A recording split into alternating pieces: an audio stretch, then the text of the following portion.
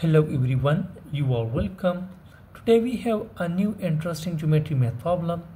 That is, here we have given two circles such that the length of this chord in a smaller circle is 9 units, where the length of this chord in a bigger circle is 60 units. Our target is to find out the area of this bigger circle. Now, to find out the area of this bigger circle, we know that the area is 5r square. So here we need the radius of this bigger circle. To find out the radius here, for that we will do some steps here. So first of all, let us give one names to the points. Let us suppose this is point A, this is point B, this is point C, and this is point D. Now first of all, here we will try to find out the length of this BD, which is a tangent to this circle as well as this circle.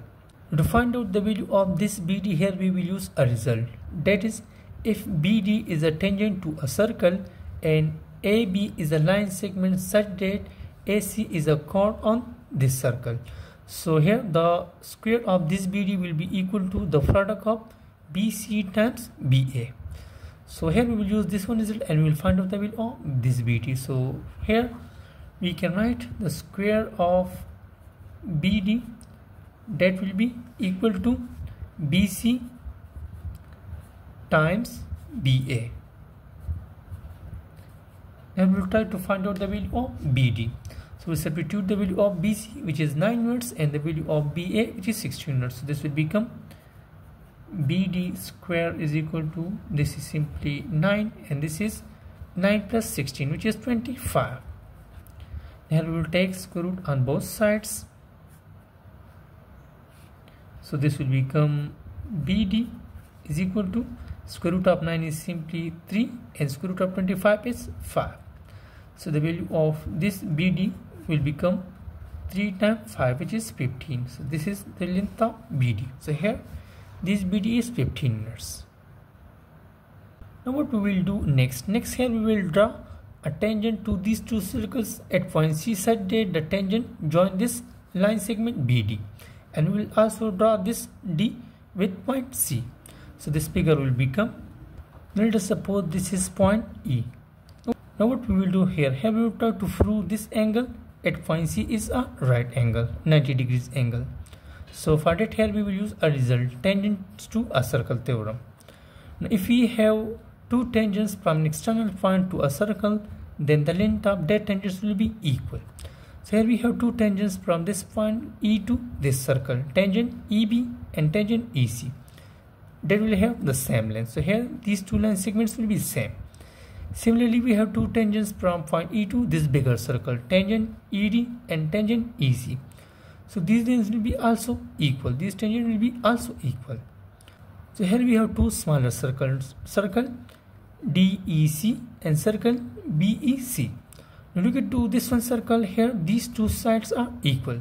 So here their opposite angles will be also equal. So let us suppose this angle is equal to alpha and this angle is equal to also alpha.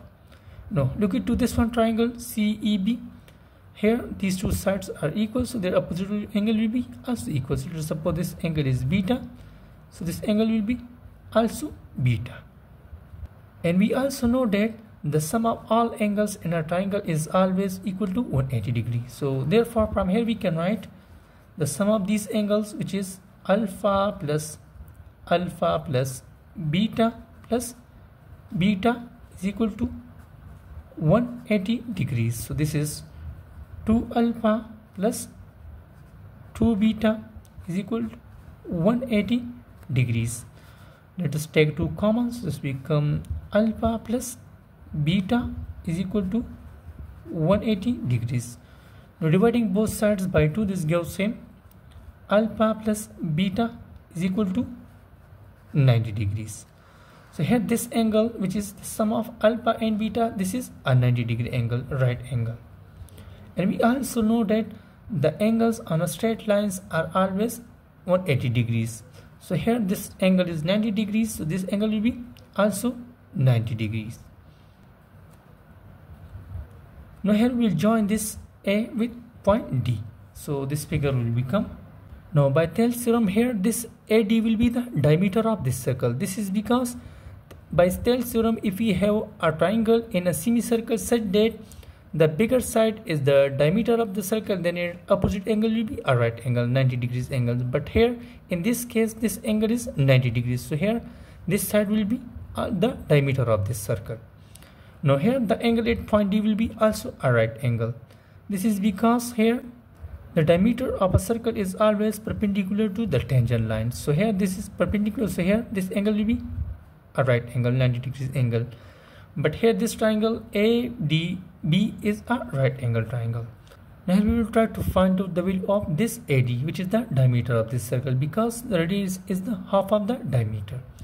So for that, as this is a right angle triangle, triangle ADB, so here we will apply the Pythagoras theorem and we will find out the value of this AD.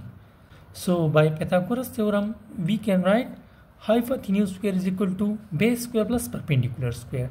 So our hypotenuse is AB, base is BD, and our perpendicular is AD. So this figure will become here in triangle ABD.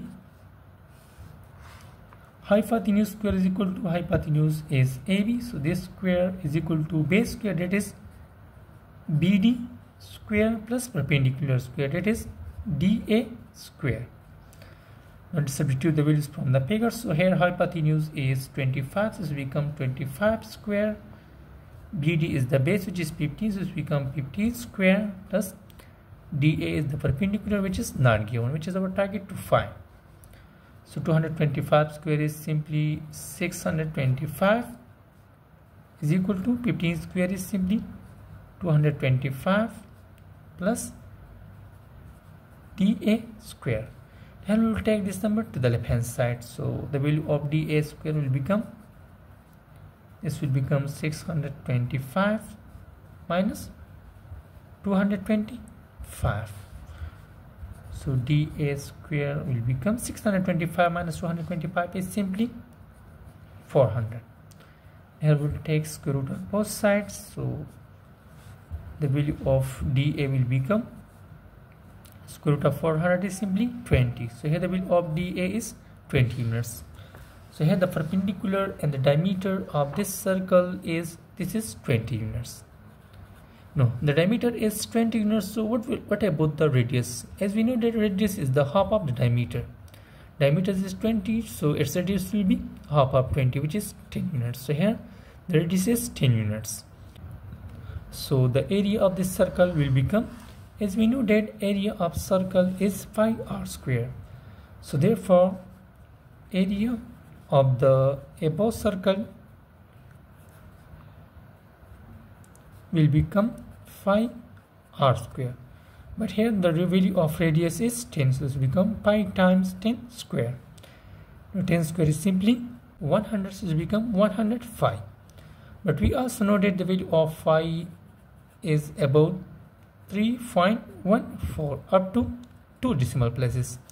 So multiply these two numbers, so this will become 340 units square. So finally this is our answer. So finally the area of this bigger circle is about 340 square units or 100 phi. Now this is our final answer and final target. And last, don't forget to subscribe my YouTube channel for such a more interesting and step-by-step geometry math problems. Thanks for watching.